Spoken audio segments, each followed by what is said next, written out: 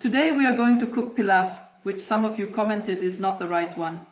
But many people have written and asked for a simple version of pilaf to prepare for the whole family. The recipe is here, and I recommend it with cucumbers. It's very tasty. There were a lot of questions about my pilaf, as people often comment that I cook it incorrectly. But for me, the most important thing is that my children eat this pilaf. For me, the most important thing is that Anna loves this pilaf. Accordingly, I prepare it, I cook, I love, the children eat, and that is what matters most.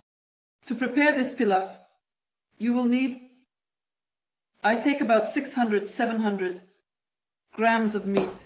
It can be chicken, pork or veal, whatever you consider necessary. I have veal, but often it is chicken. 1.5 cups of rice. We will definitely rinse the rice. You see, it hasn't been rinsed. I want to show you. The water is so murky. It needs to be rinsed about 10 times. For every 1/2 cup of rice, I add a medium-sized onion. This way, the rice doesn't turn out dry. Well, I have a little bit of carrot here. And the meat should be given a try to the home newcomers. The meat can be omitted. About 1.5 carrots and a small clove of garlic. Next you will need spices, but that will depend on your taste. Let's get started. About 2 tablespoons of oil. This is the oil in which I will savor the meat. We turn on our pot so that it heats up right to the buckwheat, and we will be cutting our meat. I always cut the meat into small pieces, especially if it's veal, so that the children can chew it properly. Thank you. Look, I want to show you how I usually cut them into straight pieces. The pot needs to be really hot before you add anything. Do you see, really small pieces? We put the meat in our pot. You see, it's heated up. Right. The meat will fry, and I slice the onion into half rings. Try to cut it as thinly as possible. I don't cut it into cubes or anything like that.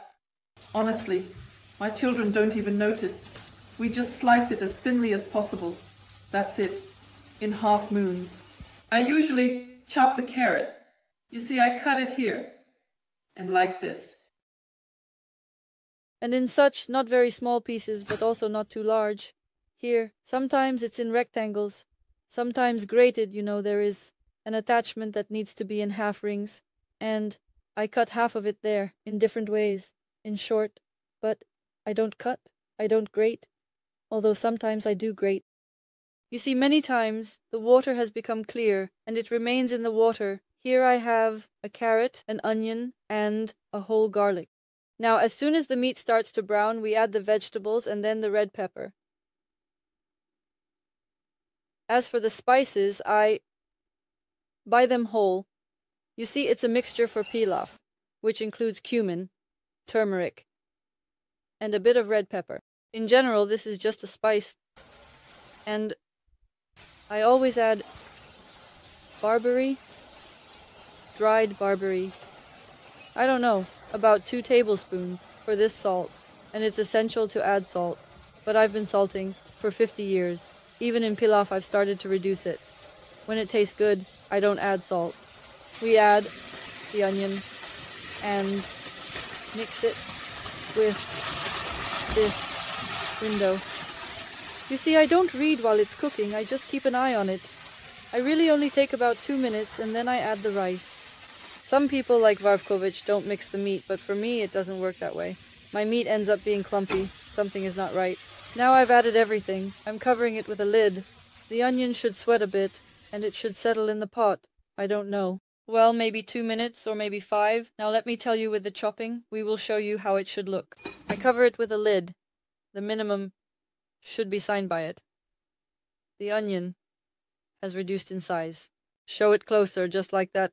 You see, the carrot has become softened already. Next, I can add the spices directly onto the meat. And I will also add the garlic. And I mix it really well. And now it needs to be salted. For this whole volume, I usually add about 2 teaspoons like this. But look, I have salt that is less salty. Look at your own volumes and your own taste. Use this as a guide. I'm just showing you how much salt I usually add. Well, I mix it well with the spice. Then I will dilute it. And we will add the rice. Well, then we add the rice.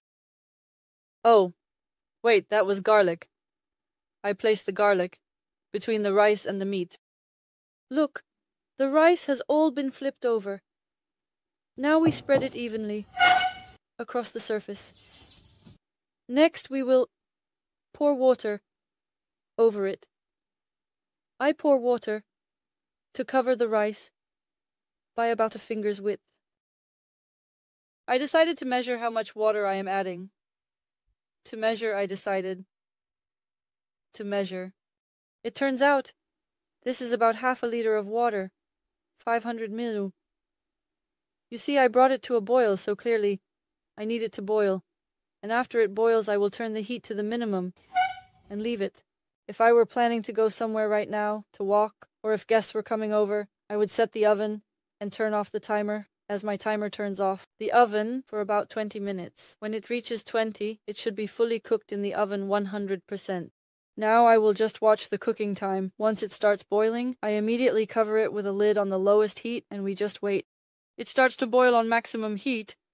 Now I will cover it with a lid and set it to the lowest heat. The lowest heat for me is actually on a different burner.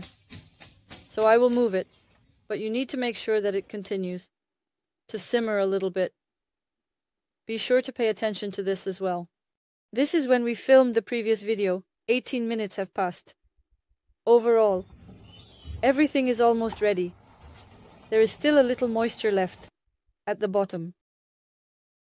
But the fragrant mobile, next, I usually stir. I just stir and turn on the gas, and I leave it for about 10 minutes. This way, I stirred it. I turn off the gas and leave it for another 10 minutes. There are high spots, for example. The top here may not be fully cooked, so it will finish cooking just right. How to cook pilaf? According to your recipe, how to cook pilaf correctly, you can write to me. My husband makes a wonderful simple pilaf in a cauldron. Maybe there is even a recipe on the channel, the right one, with lamb fat, just as it should be. But what matters most to me is that it's quick, simple, and without any hassle, so that the whole family can eat it, and that's the perfect option. Our pilaf is incorrect but very tasty. It's ready. You can eat it. You can serve it at the table. It really turns out very delicious and simple.